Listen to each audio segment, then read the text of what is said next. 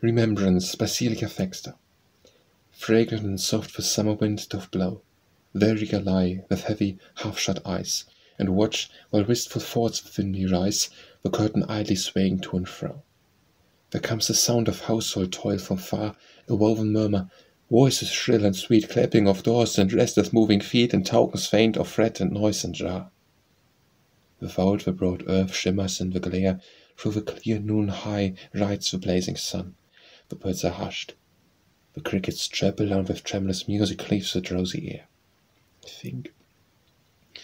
Past the grey rocks the wavelets run.